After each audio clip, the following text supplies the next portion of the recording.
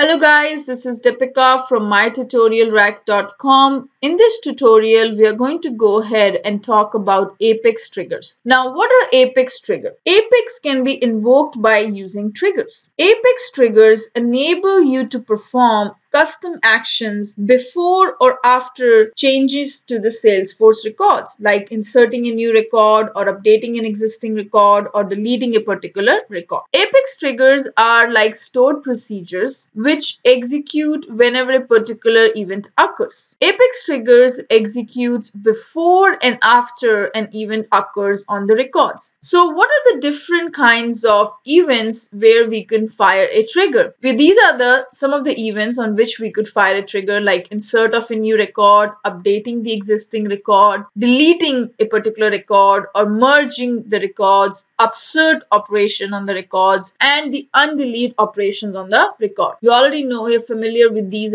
different kinds of these operations. What is an insert, what is an update, what is undelete, what is delete, etc. So these are the events on which we can fire a particular trigger. What are different types of trigger? There are two types of trigger. One is called the before trigger and the other one is called as the after triggers. Now, before triggers are used to update or validate the record values before they are saved to the database. This is an important point. Before triggers are used to update a particular record values before they are saved to the database, whereas the after triggers are used to access the field values that are set by the system, so like such as record IDs or the last modified field, etc., and to affect changes in other records such as logging into an audit table or firing asynchronous events with a queue. The records that fire the after trigger are read only. This is the most important point. The records that fire the after trigger are read only. Triggers can also modify other records of the same type as the records that initially fired the trigger. For example, if a trigger fires up after an update of a contact A, the trigger can also modify contacts B, C, and D. Because triggers can cause other records to change, and because these changes can in turn fire more trigger, the Apex runtime engine considers all these operations as a single unit of work and sets the limit on the number of operations that can be performed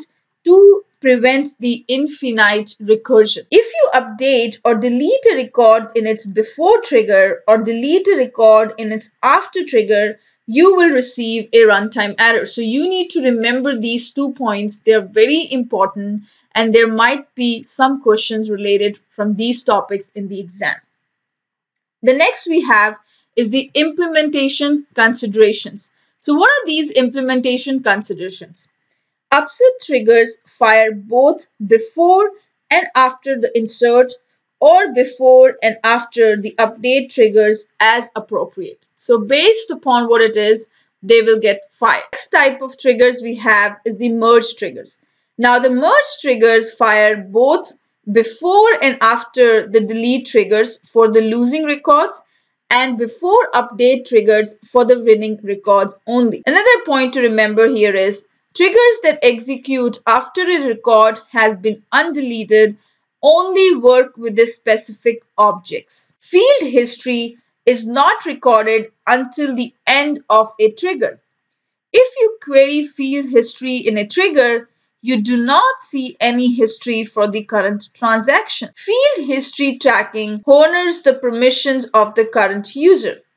If the current user does not have the permission to directly edit an object or a field, but they activate a trigger that changes the object or field with history tracking enabled, no history of the change is recorded. Callouts must be made asynchronously from a trigger. Now, what is the reason for that? Because the trigger process is not blocked while waiting for the external service response. The asynchronous callout is made in a background process and the response is received when the external service returns it. So you do not have to depend on the callout operation to finish because there will be an asynchronous callouts. Bulk triggers. You've heard about this bulk triggers a lot of time. Now, what are these bulk triggers? All triggers are bulk triggers by default, and they can process multiple records at a time, and you must always plan on processing more than one record at a time. A very important point here to remember is an event object that is defined as recurring is not processed in bulk for insert, delete, or update triggers. So there might be a question related to this that, okay, which of the object is defined as recurring and is not processed in bulk for these kind of operations? So the answer to that would be event object. Bulk triggers can handle both the single record updates as well as the bulk operations like data import, force.com bulk API calls, mass actions like record owner changes and deletes, recursive Apex methods and triggers that invoke the bulk DML statements. So these are the different ways where the bulk triggers can handle both the single record updates as well as the bulk operations. Now let's take a look at the trigger syntax. Now we're going to go ahead and do a lot of examples on the triggers in the upcoming tutorial. This particular tutorial and the next tutorial will be just giving you like a theoretical definitions and the implementation of the triggers, but we're going to go ahead and do some examples that will get you familiar with how to create a trigger, how it works, and different aspects of it. So this is just like giving you a background information on the triggers. So the trigger syntax, as you remember here, the first thing that you need to specify is the keyword trigger and then the name of the trigger. So if you're, whatever the name you want to put it, like an update trigger or a record trigger, whatever the name is, so that is going to be the trigger name. On which object? Are you doing it on a custom object? Are you doing it on a standard object? What is the name of the object that you wanted to go ahead and fire this trigger on? So if you're talking about contact records or you're talking about account object, you're talking about the customer object or the invoices object, etc. So you have to specify the name of the object here. And then trigger events. Do you want to do it before the record gets updated or after the record is inserted, deleting of a particular record? So those are the trigger events. If you have multiple trigger events, then you can specify those events with a comma.